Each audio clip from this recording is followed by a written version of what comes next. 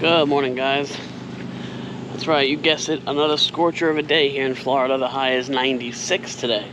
So, we'll get through it as usual. It's just going to take a little bit of air conditioning for me. So today we're stepping inside this shed. Hopefully the light will adjust a little bit. But I finally got, not finally, but the caulk came in. I ordered it from Walmart along with that oil that I showed you guys in yesterday, or 2 days ago's vlog. So, this is what I'm going to use. It's just standard DAP. This is a 40-year paintable, flexible, strong, multi-use, waterproof silicone. And I bought it in clear. That way, you know, when I do it, you don't see... Because if I did it in, like, white, you would see a whole bunch of white everywhere. It's just not going to look too good. So I'm just going to kind of fill in any little gaps. Fill in these holes.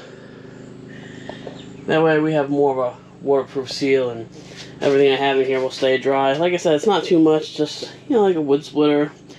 So a lot of this stuff comes with me on the road. I bring the chainsaw with me. Sometimes the canopy goes with me depending on what we're doing. It just depends. But either way, whatever I keep in here, I want it to stay dry. It's kind of the whole purpose of buying a shed, you know? So I'm going to get this all set up and caulked. Well, that didn't exactly go... I mean, it worked. I recaulked everything, but it wasn't... the tube says it's clear, but it comes out white as snow. So, I don't know. I don't know if when it dries it turns clear, but right now it ain't clear. Anyway, we're going to let that dry for a while. Sam wants to go out and get the car. She wants to power wash the mats and stuff like that. They're all dirty, and we're going to do a quick vacuuming out. Trying to keep the car nice and clean. Plus, I had the dogs in there yesterday for the trip, so we're trying to just... If you don't keep up on the dog hair, it piles up, and then it's very difficult to get out. So we're just trying to keep up with the whole car and keep it looking good. So last night we made not big ups, a little ups, but I don't want the animals to start getting used to it. Yeah, maybe if we're cute, right? Okay. We had Wendy's a couple days ago, and I forgot to, well, yesterday really, and I forgot to put the bag inside because we left it on this table. And then we came out this morning. No, I just came out now. Oh. Okay. Oh, well, we noticed that the drinks fell. So I asked him, I said, oh, what happened that the drinks fell? And he's like, oh, I don't know. So then I just came out a little while ago, and I looked all the way back there, and I thought like somebody dumped stuff on the property and trying to harm the dogs. Yeah, I always think the worst. So I walk over there, and I'm like, what the hell's the Wendy's? So something went through it. Somebody enjoyed half of my burger. Yeah, so an animal must have grabbed her thing, and the dogs were barking last night, so they were trying to tell us something. I just looked right here. I never looked that far back. Yeah. I won't be able to see anyway. So they grabbed this and had a meal. So we gotta, and we never leave stuff out. It was just honestly an accident. But you know, again, I don't want him to go tell his friends, and then they come back, and you know, at night I let the dogs run out for a little bit to use the bathroom. I don't need anything attacking them. I don't want to have to kill anything. But, you know, these are my dogs, and I'll do what I gotta do. It's country life. But we're in the middle of making a little trail here, a little path. And Sam is cleaning up, she's raking. So eventually I want to have, like, I don't know, some kind of nice little, like, either stone walkway or some kind of paved walkway, which would be cool. And then, because right now there's a couple things in the way. I got this stump that I have to cut out. This tree grew in sideways. There was a huge tree running out that way, and I just cut it right there for now. But I eventually want to dig around this and cut this out because it's just ugly and it's a tripping hazard. So I'm gonna get rid of that. So back here in this section, I eventually want to build some kind of like little shelter. That way the generator will always be covered, and I won't have to worry about our gen tent too much. Because right now when it rains, I gotta run out here, put the gen tent cover on. Because these generators, a lot of people have questions. They're not supposed to get wet. Usually there's like a sticker somewhere or in the manual, and it'll say don't leave it out in the rain. And I know a lot of people, especially food truck people, they'll say, oh yeah, I leave mine out in the rain all the time, never have an issue. And that might be the case, but you know, as much as we use this generator, it's just not worth the risk to me to ruin it. So, plus this is pretty shady over here, as you can see all the trees, but it'll be nice because it'll keep it out of the sun too. And same thing with the gas cans, I'll be putting those in there. And you know, also I don't know how, but I'm gonna build some kind of soundproofing thing, because Even though this generator is not very loud, on camera I notice it sounds really loud. But this microphone is very sensitive, so it picks up way more than the generator is putting out. But, you know, we sleep right here. Right here is the bedroom inside. I can hear it. It's not very loud, but I can hear it. So I, you know, yeah, you hear a low hum, exactly. So I eventually want to build something to cover this and soundproof this. It'll, you know, pretty much be like a divider a little bit. And Sam has something to say. I've been going back and forth on getting utilities here because for running this generator 24/7 during the summer, it's $600 a month just for that. That doesn't include us going food shopping and all that other stuff. So we got a quote for a well, and it's $8,500. And the issue is that if we just wanted a well and not electric, our generator won't be able to power the well. It's a 50 amp well. So in order for us to get power here, you have to have the well first. So I keep going back and forth if I want to do that or not. We did gain a lot of subscribers for being off grid, so I would hate to lose you guys by going on the grid. And like I was telling him too, is that we're not going to be here during the summer. We're only going to be here during the winter, which when you're in Florida in the winter time is amazing. And we're up north, so we're going to be feeling it during the nighttime. It's going to get cold. It's going to at least be in the 30s. So I'm trying to see if the cost will match with what we want to do.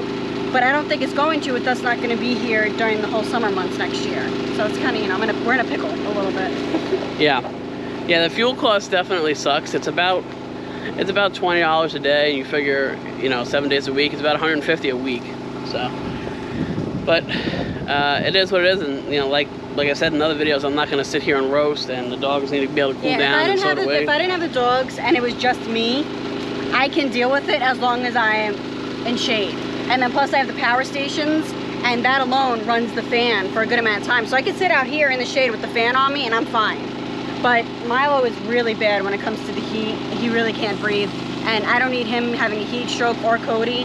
They can be out here for a little bit, probably like 20 minutes, the most, 20, 30 minutes, depending what time of day it is. And then they want to go inside to cool down.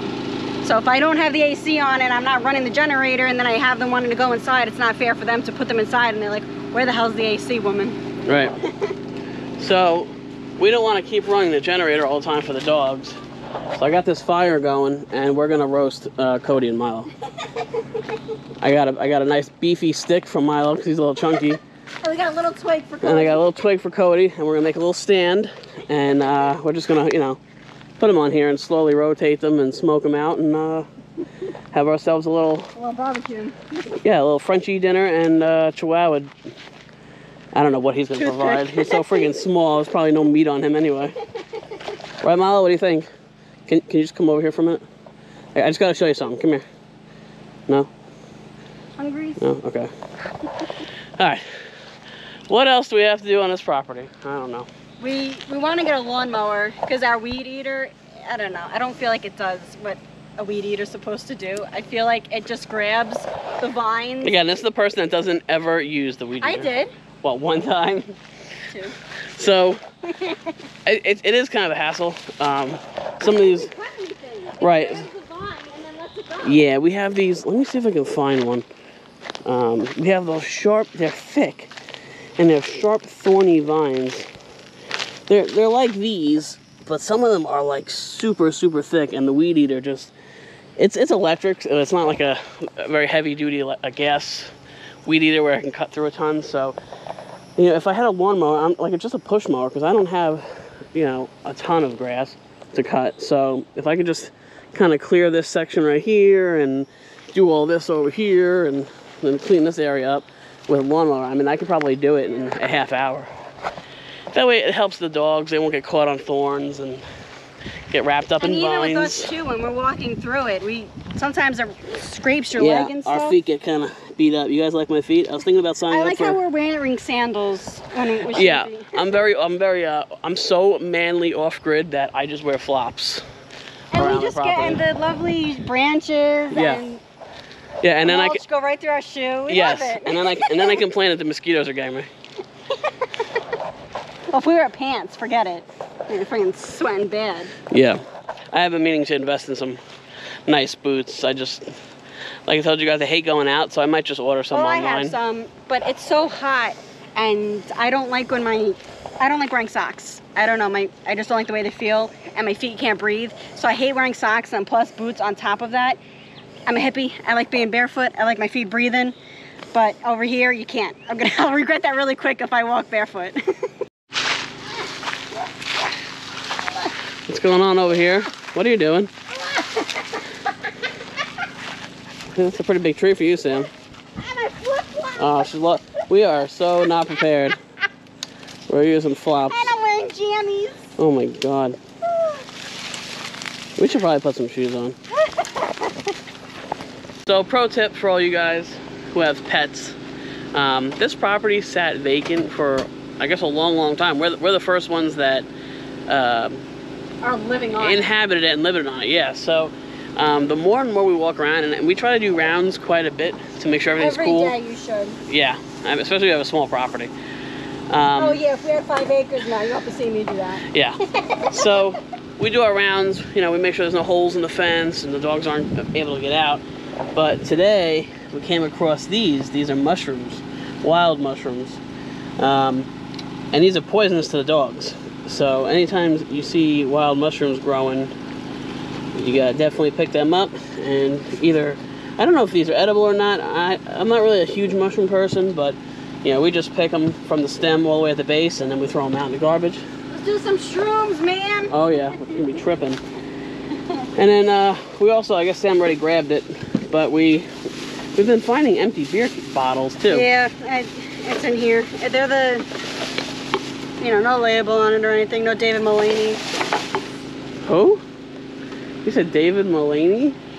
You don't know who that is? No. It's the Bud Light guy. That's not David. Dylan Mulvaney. Dylan. Who the hell's David? I don't know. Oh, I've seen another man named David. Knew it. But yeah, so we're gonna tuck these in the garbage, and that way the dogs stay safe. But yeah, I just want to give you guys a PSA, just in case you don't know. You don't know. And the beer, you know, the beer bottle thing kind of sucks because if they break and the dogs step on it, it could do some damage to them, to us, and it's just not good. Anyway, there's a Scooters that we want to try. We haven't been there in a while. Actually, we haven't been there ever, actually. Yeah, this is new to us. It's those really little tiny coffee shops. It's a ways away. It's quite a bit of a ride, but it's gonna be nice to get out, and we'll be in the air conditioning. The dogs will have the air conditioning here, and we got to throw out garbage and fill up a gas can. Yeah, so try to knock out a whole bunch of things when we go out, make it really worth the trip. Alright, so on the way there, I looked at their menu, and even when we got there, I still didn't know what I wanted. And usually when we go to a new place, I like going inside. That way, like, the menu is, like, right in my face, and I don't feel pressured being in the drive-thru, but they don't have it inside. It's only a drive-thru. So it took us, like, what, like 2 minutes just to figure it out. It took you, like, 25 minutes. I wanted to try, it's called a fruit and ice smoothie, but I didn't see it on there. I'll probably try it next time. So I got a Caramelicious. I love caramel. So I got an iced Caramelicious. This, I don't know how much mine was. $37.99. And Sean got peanut butter brick something. A peanut butter crunch, or blended something. Peanut butter blended, I think it's called. It's really good. So for both of our drinks, it came out to $10. Yeah, it was expensive. Which everything is getting ridiculously expensive now. We went to KFC for lunch earlier, and I got chicken tender meal, and he got drumstick meal, and what, it came out to like 25 bucks. Yeah, we gotta stop eating out. Yeah.